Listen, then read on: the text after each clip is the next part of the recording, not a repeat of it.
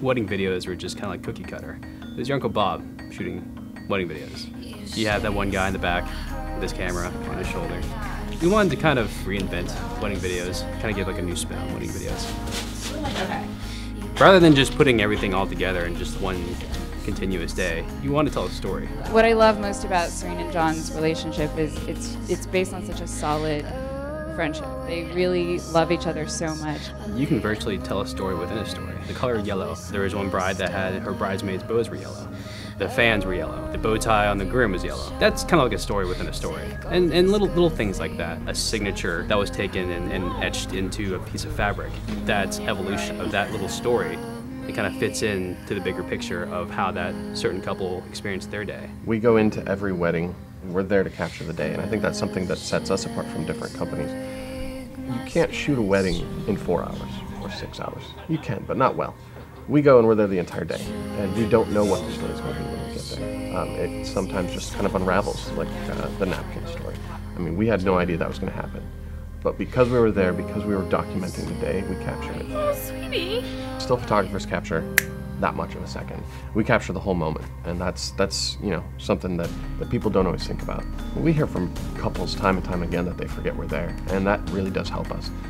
The cameras that we're using, the equipment that we're using, we're not using these giant cameras that are going to be in your guests' faces, and so that does kind of help us to be just a little bit more on the outside of what's going on. And when people forget you're there, they're more comfortable, or when they're more comfortable, they're going to forget you're there, and that helps us be able to capture the day. There's nothing staged.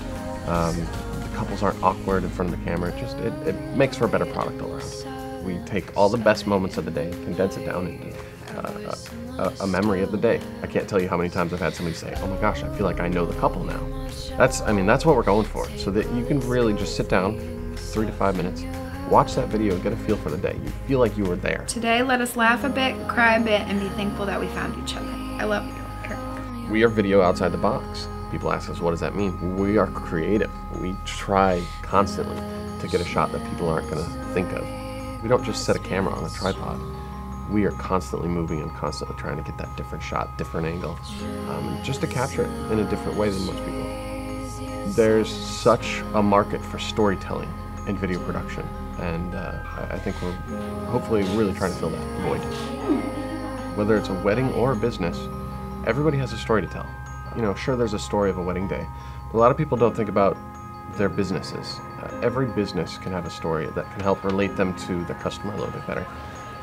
You know, in this day of microwave generation, you know, everybody's on Facebook, everybody has a website.